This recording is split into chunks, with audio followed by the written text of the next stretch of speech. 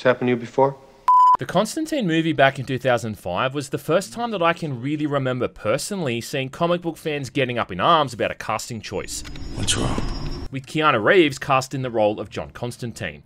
The role of a British guy in a trench coat being played by an American in a black and white suit didn't sit well with the more devoted fans of the Hellblazer comic book series. Go to hell. And I don't know if people remember or don't even know to begin with either, but after the Matrix movies, Keanu really didn't have the best run when it came to acting roles. I mean, aside from a few highlights here and there, Scanner Darkly, it really wasn't until John Wick came out in 2014 that the guy's career really took off again. Although Constantine was successful enough and did become a bit of a cult classic, it was far less than what it could have been had it come out in what's more or less the guy's second heyday. And as much as people often forget the movie existed, it's even more likely they forgot that there was a game based off it as well. Then check this out.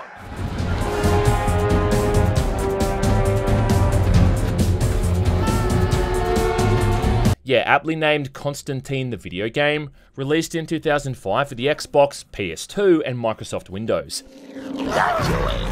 And it'll also surprise absolutely no one to know that it was released around the same time as the movie, which in no way meant that the game was rushed or hurried along to meet a strict deadline.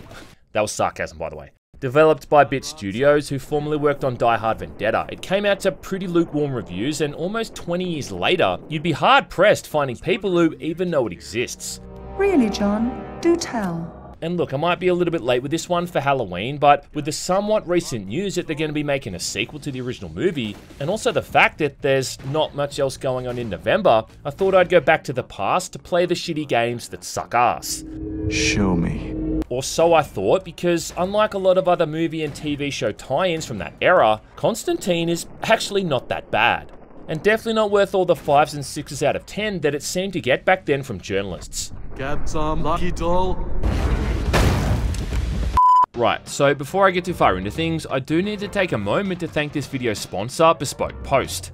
Bespoke Post is a monthly membership that delivers boxes of awesome, top shelf goods from under-the-radar brands right to your doorstep. It's free to join, and you can also skip a month or cancel it at any time. 90% of these products all come from small brands, many of which are based in the US, like Forge, an awesome Damascus steel knife made by Buck and Bear Knives located in Pennsylvania, or Carnivore, a really cool barbecue rub made by the Great American Spice Co. in Rockford, Michigan. And every month they're adding all new products like outdoor gear, home and kitchen goods, clothing, and even fresh seafood, all of which is based off a preference quiz. Each box has around $70 worth of goods inside, which only costs you a fraction of the value. And you're able to preview each box before it's shipped, you know, in case you decide you don't want to keep it, or even just skip that month, both at no extra charge. So to get 20% off your first box of awesome, click the link in the description and enter the checkout code GmanLives20, or go to bespokepost.com/GmanLives20. Right, so the story is kind of interesting here in the way that it is replicating the events of the movie, but then on the other hand, it's also kinda not, changing things up in some pretty fundamental ways. The main cast is still comprised of John, Angela, Papa Midnight, and Balthazar, and the whole thing's still about John preventing Lucifer's son Mammon from being unleashed on Earth. This all adds up to a bad moon arising, John. Some of the actual actors from the movie even returned to do the dialogue, namely Tilda Swinton as Gabriel and Gavin Rossdale as Balthazar. Direct. Blunt. Oh, so human. But for some reason, Keanu Reeves turned down the role of John. He would have gotten in the way. Instead, they got a guy named William Hope. Yeah, Lieutenant Gorman himself from Aliens. Oh, great. Wonderful. Shit.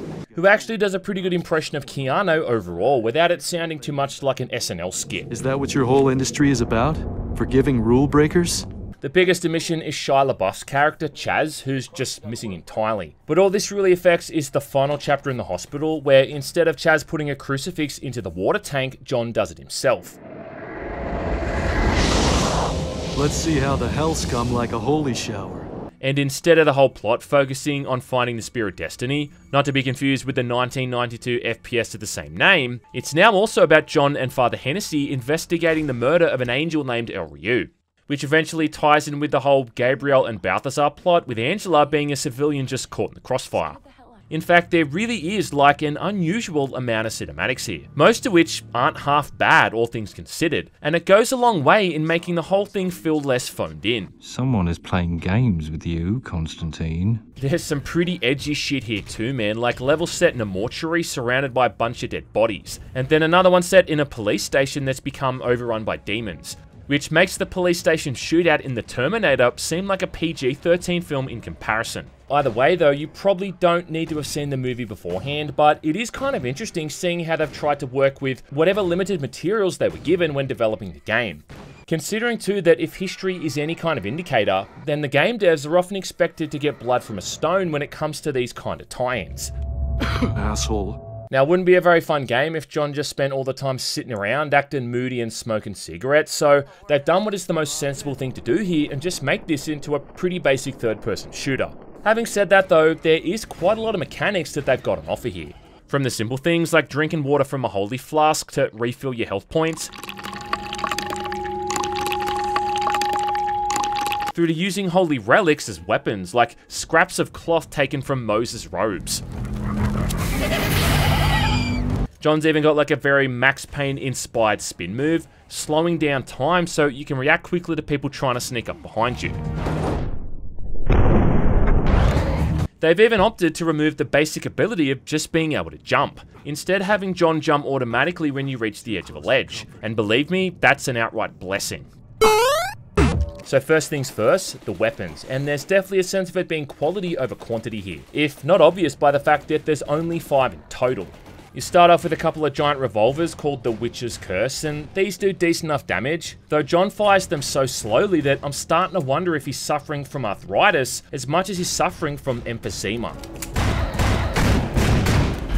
The only time I really used these was earlier on, mostly because I didn't have any other guns to choose from, and if you're low on ammo you might want to use them as a fallback, but it quickly gets replaced by bigger and better weapons. Speaking of, after that there's the Crucifier. An old toy of El Rius. I could use this. And I still can't tell if that's the best or worst name for what's more or less a nail gun in a religious themed shooter. Next. Crucifixion is good. This is also kind of the closest you get to an actual assault rifle or an SMG, and the only downside to it is that the more you fire it, the more it decreases the firing rate. You do have that benefit though, being able to run around and pick up all the nails you shot off though, which is a nice touch. There's also 2 upgrades you can find for this thing as well, one which sets the nails on fire to do extra damage, and then another one which causes the nails to ricochet off surfaces into nearby enemies. So, you know, if your aim really does suck that much, you can at least get some kind of consolation out of it. The next thing you get is the Dragon's Breath, which is more or less like a handheld flamethrower, which you funnily enough come across in Hell. A primordial flamethrower. Dragon's Breath. And it's one of the weapons you also see John using in the movie for all of 5 seconds. But this thing right here though is easily one of the best weapons when used properly, just incinerating those weaker demons in seconds. And even some of those tougher mini-boss enemies as well, which you will get really used to seeing, but more on that part later. Fuck you! Without a doubt though, the best weapon in the game is the Holy Shotgun. Not only because it's a shotgun, but also because it was featured prominently in the best scene in the movie. Yeah, that scene in the movie where John Constantine turned into John Wick and blasted his way through a couple of dozen demons with such efficiency that even the Doomslayer himself would have to give the guy props. The Holy Shotgun does good damage, it fires pretty quickly, and you've also got to love how the pellet spread is in the shape of an inverted cross. Also, there's just something so righteous about sending demons back to their maker with an anointed boomstick. I mean, damn. It's also kind of interesting too, how you first got to assemble this thing by finding all the parts, with it needing 3 components in total. Another part of the shotgun. As if you're finding the ultimate weapons from Hexen or something. The final shotgun piece. Thanks. And then the final weapon, which you get like maybe halfway or so into the campaign, is just your basic standard crossbow. Trying to hit enemies with this thing though is not one of the game's biggest strengths, mainly because of the hitbox size, but also just because of how choppy that mouse aiming is. But I do again appreciate how you can reclaim arrows from the ground. And that's kind of handy, man, because with this weapon, I'm about as accurate as a goddamn stormtrooper. John's also got like this helpful ability called True Sight, which is kind of like the closest thing you get to a night vision mode. Changing the camera to a first-person perspective, but also making it much easier to both see and shoot at demons. Sadly though, there's no golden knuckle dusters, which is a bit of a shame. Instead, you're relegated to some pretty basic melee moves, just punches and kicks. Where the combat starts to get a bit more complex though is when you integrate all the spells that you've got as well, with there being 6 in total, both offensive and defensive. And at any time, assuming you've got enough magic points, you can cast one of these after performing the proper input, and then just sit back and watch this stuff do its job.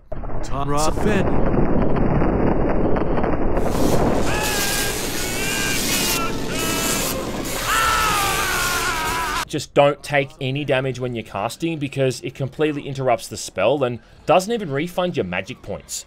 And that right there is what I like to refer to as a whole heap of bullshit. They definitely play their hand a bit early here too, I think, because the first one you get is something called Stormcrow, which is an electrical spell that can target multiple enemies at once and then hit them all with lightning bolts, often killing them all instantly. Stormcrow. That's powerful magic. Which is just so powerful early on. And if it wasn't for this unskippable animation every single time you cast it, well, I'd probably use this thing exclusively over all the guns. Aside from that, you've got Confusion, which makes a specific enemy take the form of John to redirect other enemies to attack it, which, yeah, it's kind of cool at first, but not really all that useful. And just kind of infuriating, zapping everything nearby in the ass with a bunch of lightning. Then later on in the campaign, you'll also find Gargoyle and Demon Leech, with Gargoyle easily being one of the best in the game. Gargoyle has the really handy benefit of turning all nearby non-boss enemies into stone, where you can then shatter them with a single follow-up hit from any weapon, which just becomes downright essential later in the game when they start spawning in dozens of demons at once. Get some lucky doll.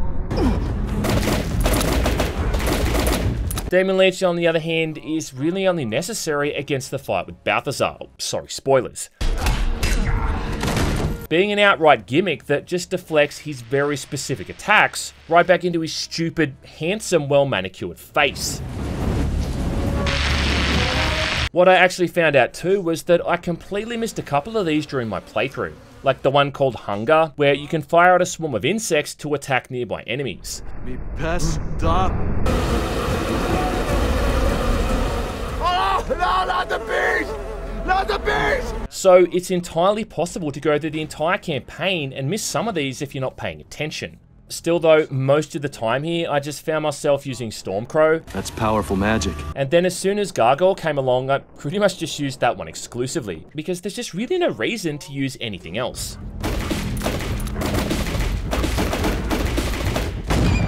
And when you consider that you can upgrade your health and magic pool, along with finding all those weapon upgrades, it starts to show you that they've actually made like a surprisingly deep combat mechanic, even if it is kind of repetitive.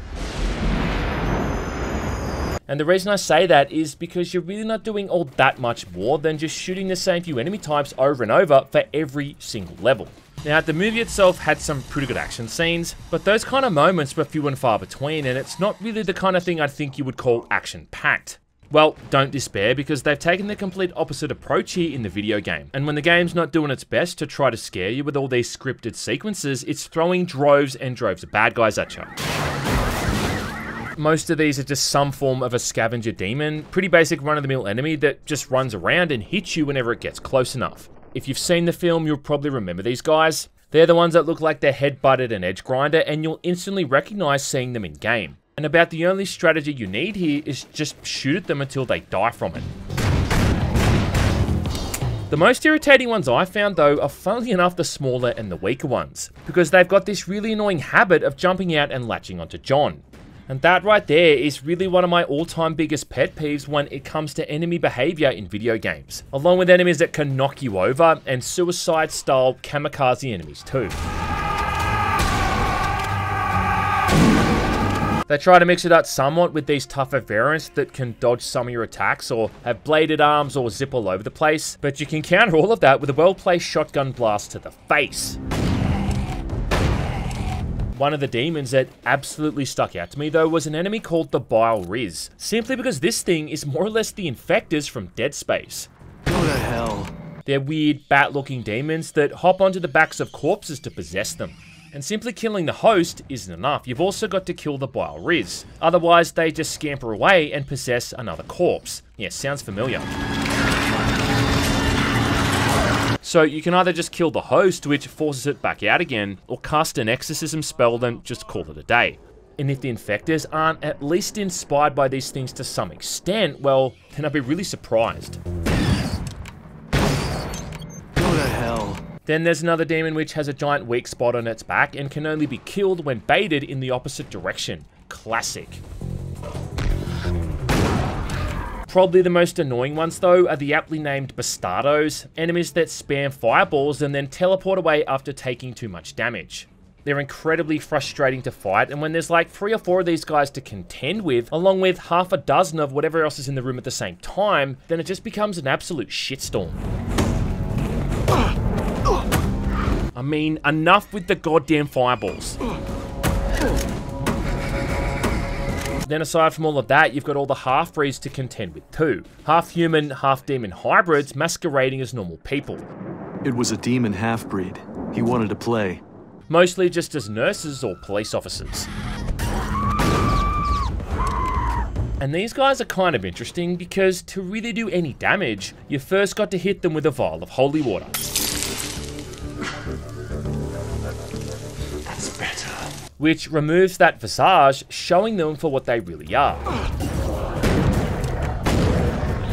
Then you can just administer a bit of medicine from the holiest of holy shotguns and send them on their way. Au natural. By the way though, it's a pretty cool concept and almost a mandatory mechanic, because trying to kill these guys without using holy water beforehand, it's like trying to erode down a block of granite by pissing all over it. And I kind of appreciate how not every single enemy is just about using the same weapon over and over. I mean, it could have been really easy to just spam the shotgun the entire time, but there's genuinely moments here where swapping out to one of the other weapons is a lot more effective. I mean, it ain't no Doom Eternal where you've got to quick swap weapons every 2 seconds like you've forgotten your ADHD medication, but it's a nicely sized roster of weapons and spells to break up the tedium. Say hi to your boss for me. What is without a doubt though, the weakest element of the combat is the boss fights, most of which are just horrid and even outright recycled multiple times. For instance, early on you fight a vermin demon, which is the same one that John fought in the movie. Should have minded your own business, exorcist. Just this amorphous shape resembling a human, but comprised of bugs and other gross little things you'd find in your mum's bedroom drawers. Didn't get enough the first time, huh? And each time you fight this guy, you'll need to use the screeching beetle items to stun it, before then knocking it apart and shooting it to bits. Then the other boss is the behemoth, named after your mum's big fat ass. A giant demon with bladed arms that's almost impossible to avoid, that just runs right up to you and bowls you over. Smack your ass, bitch. Now the trick to beating this one is to shoot the weak spots on its chest, but if you've got the dragon's breath, you can pretty much just aim in the general direction and those flames of righteousness are going to do the rest. Now the vermin demon you only have to fight one other time, but the behemoth is brought back like 5 or 6 times throughout the whole campaign, often in really cramped areas where you've got bugger all room to move. And I think at one point even John makes a comment on seeing yet another one of these assholes popping up. Not again. And I don't know why developers ever think it's a good idea to just outright reuse boss fights like this, because I can almost guarantee you that no one in the history of the world has ever said to themselves after a boss fight, gee, I really wish I got to fight that thing half a dozen more times. Never happened. I get they're probably doing it in lieu of not having anything else to throw at the player, but honestly man, not fighting anything at all is preferable to just rehashing the same encounter over and over. Anyway, for the final couple of bosses, you've got Balthazar, Gabriel, and then Mammon himself, who looks a lot like the Archvile from Doom. And with the exception of Gabriel, these all rely on specific tactics to beat, you know, like actual proper boss fights. So I guess it's just a bit of a shame that out of all the bosses they could have recycled, they chose the absolute worst one.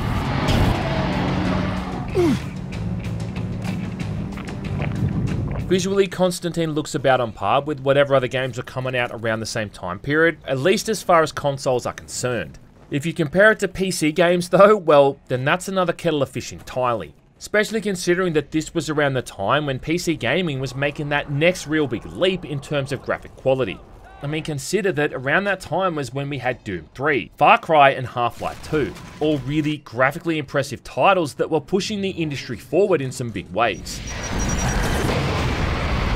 Now I know that comparing those games to a PS2 or an Xbox game is kind of pointless, and like comparing a Toyota Prius to a Bugatti Veyron, and when put up against its console brethren, Constantine is mostly fine, just without really ever being that amazing.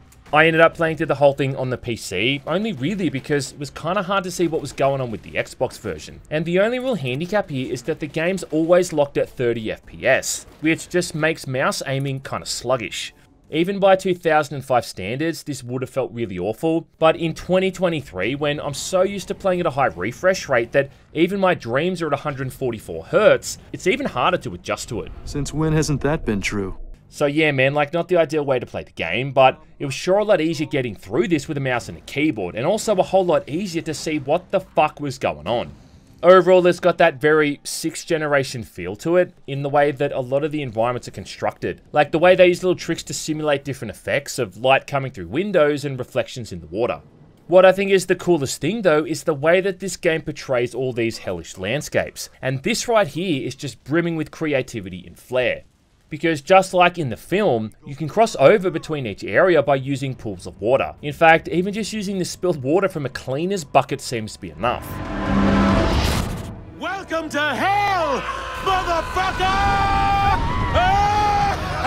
Then when you need to, crossing back to the real world is done by finding these lamp pools, proving that you can indeed get a glass of water in hell, contrary to popular belief.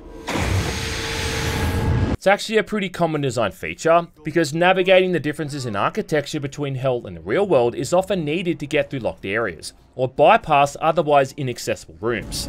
How do I get over that? Plus, it's also kind of neat in how it expands upon what they briefly showed off in the movie. And from what I remember, it was just like these really short glimpses here and there, where it kind of looked like the real world, but only if the real world had just been hit by a bomb. It's kind of like if you take what LA looked like at the start of Terminator 2 when we see the nuke going off, and then just hold on that moment perpetually. It results in these familiar looking landscapes of human-made buildings and structures, things like offices, city streets and highways, but then just combined with everything being engulfed in fire, heat and suffering. And truthfully, some of these areas look really awesome.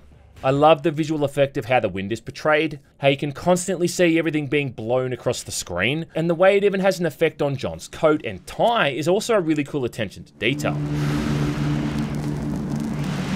In some of the areas, there's all these paintings on the wall, featuring people that are very clearly members of the dev team self-inserting. And these are animated as well, showing these guys trapped in some kind of horrible state. I don't know, maybe that's what it looks like when someone's forced to crunch on a Naughty Dog game. But even outside of that, Constantine is just packed with all these cool little details that you might not even notice. Like if you stand around too long without doing anything and John goes idle, he'll eventually pull out a cigarette and start puffing away, which even knocks off a tiny bit of your health.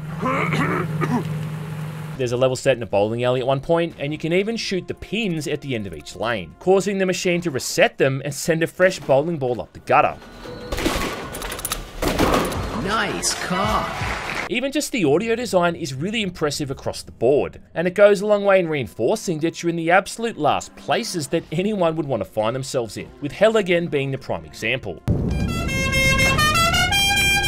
It's always just been really interesting to me playing all these different video games and seeing the way that different developers depict hell, with Doom 3 probably being one of my favourite examples. You know, we get an entire level devoted to just exploring it.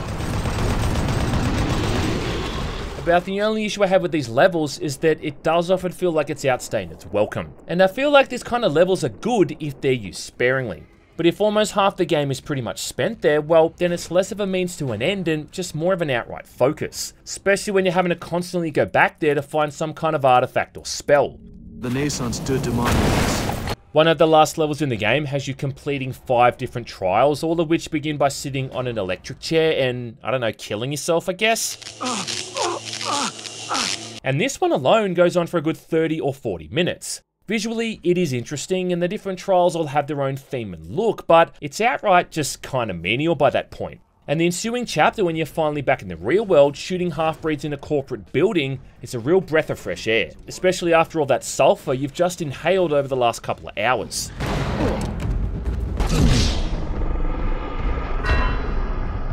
Finally, I do think some of the puzzles are kinda pointless and often just nonsensical. Like this one here, where you gotta move around these huge ass candles and put them in the right place on a pentagram, which as far as I could tell is just completely trial and error. Constantine at least has brevity on its side though, and the best thing about it overall is that it doesn't feel too tedious or drawn out. You could easily finish the whole thing in 1 or 2 sittings, and all up it's not that much longer than 4 or 5 hours to get through. Which is a good or a bad thing depending on how much you enjoy shooting demons with a gold shotgun, whilst listening to someone do a half-decent Keanu Reeves impersonation. Shit. Not that it should really matter, but I can't help but keep coming back to that aggregate score and wondering just what the hell people were smoking back then when they scored it so low. But it comes back to what I feel like I've said time and time again, where it's just yet another victim of a title coming out during what was really one of the golden ages of video game releases. I mean, you've got to remember, right, that this was the era when the all-time greatest video games were coming out, a time period which we absolutely took for granted, by the way. So try to consider that in 2004 and 2005 alone, we had Half-Life 2, Halo 2, Grand Theft Auto San Andreas, Metal Gear Solid 3, Far Cry, Fable, World of Warcraft, Resident Evil fucking 4, Fear and God of War, to name but a few. So when you keep that in mind, you can start to understand how an average run-of-the-mill shooter based off an underappreciated comic book movie didn't end up on everyone's radar. It was kind of like a time where we had an excess of excellence, if that makes sense, and had it come out any other year or not had so many heavy hitters to compete against, it probably would have fared a whole lot better. Either way though, this was the last proper game that Bit Studios ever made, and one of the only times we've ever seen John Constantine in video game form either. I see your point. This is not one of those games you'll see on the Xbox Arcade, the PlayStation Store, or remastered by Night Dive Studios. But you know what? As far as movie tie-ins go, this is still one of the better ones.